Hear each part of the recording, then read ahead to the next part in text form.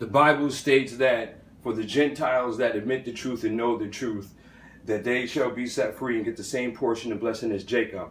I am an E1B1 M91 chromosome, tribe of Judah and Asher. Maybe if it's not heard from me, and I don't say these things to brag and boast, but only for the truth. Welcome to Seven Trumpets Prayer, and to this very important and very special video that I'm doing covering who the true biblical Hebrews are. First off, I want to say, as if the warning at the beginning of the video wasn't enough, I want to make sure and reiterate this, that I'm not a racist person, nor am I a person that hates certain individuals. I love all of humanity. I want to see all of humanity making a new kingdom. But nevertheless, there is true Hebrews. There is a true people of the Most High that is scattered throughout the nations of the earth this day. It is not whom that many people believe they are, such as the so-called Jews in the nation-state of Israel that we so see before us right now. I would interject that the true biblical Hebrews are the so-called African-American people that are scattered abroad throughout the world. Now, I will show you through a mass amount of evidence that I'll put up on the screen right here, verses below, and you can do your due diligence and research these things out to see if they be so. It is very important that you understand who the true Hebrews are, because that end-time prophecy, lots of it, surround these individuals. I am a Gentile.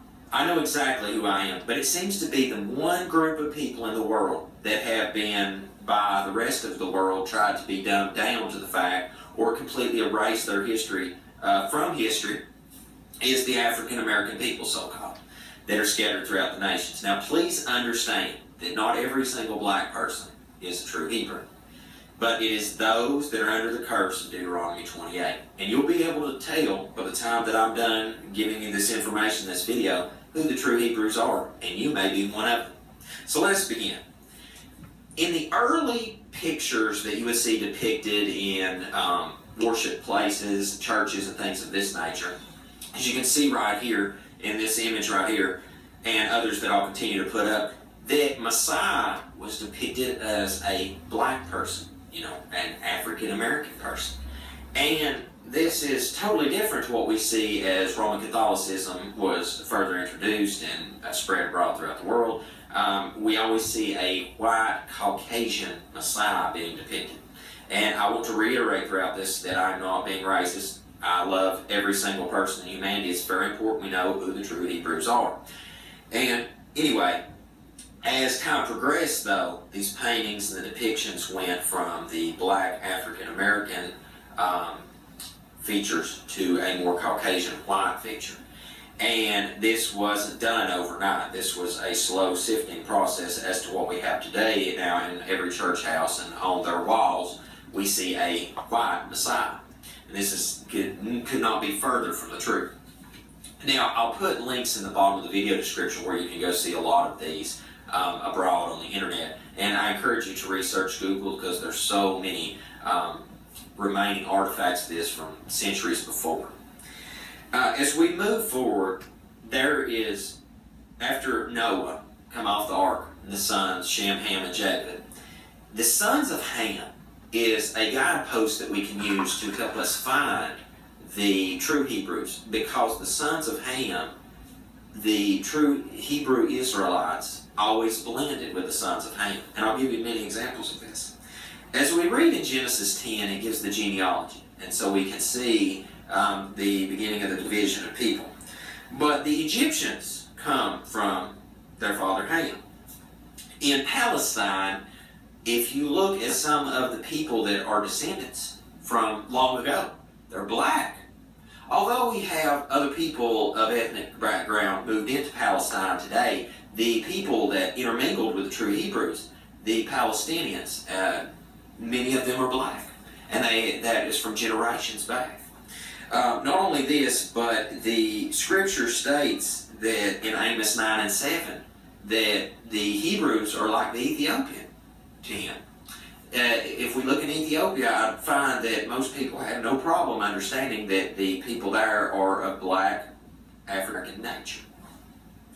Now, the sons of Ham, though, as we find in the scripture, we can see that Joseph blended with the sons of Ham, because whenever his other brothers came to receive goods and merchandise to take back to help their family, they did not know that it was him. Now this could have all went down if he was another ethnic background, whatever color that may be, to blend with the black African American Egyptian at that time. I'm sorry, they're not American at all, but the black African Egyptian. Okay, so Moses, and make sure to read the scripture as well, Moses blended with the sons of Ham, the Egyptians, because that they passed as their own people. We can find this recorded in Scripture. In Acts chapter 21, we find Shaul, Paul, passed as a Egyptian, and was asked this because he spoke Greek. If a man spoke Greek and he was Caucasian color as me, the Roman soldier may have just thought, hey, he's a Greek. But he had to ask him because the ethnic code. Yahushua fled into Egypt, where his mother and father took him into the land of Egypt whenever Herod sought his life. Therefore, these people were able to blend and, look the same. This is so important to understand because not only is it found in Scripture, but even secular examples such as this right here, National Geographic, showed the black pharaohs of Egypt. See, before the Arab people came in and took over what is modern-day Egypt now as an ethnicity, the people that was there beforehand were of African black characteristic. This is so important to understand because when history is erased by the following generations, that is what is history, unless you do your due diligence and go back and search these things out. Moving forward, in modern Egypt, we find that the Egyptian premier Nasser spoke to the Israeli people at that time whenever they were returning to their said nation, and it was supposed to be the true Israelites. He said, "You left black, you came back white, we cannot accept you." And you can see a quote put up here, right here, I'll put the quote up. Now that's not me, and once again, I'm not trying to be racist, anti-Semitic, or whatever you want to label it. This is other people's statements. This is historical fact evidence. Historical facts. I cannot think of a more murderous, sadistic, evil human being than Hitler.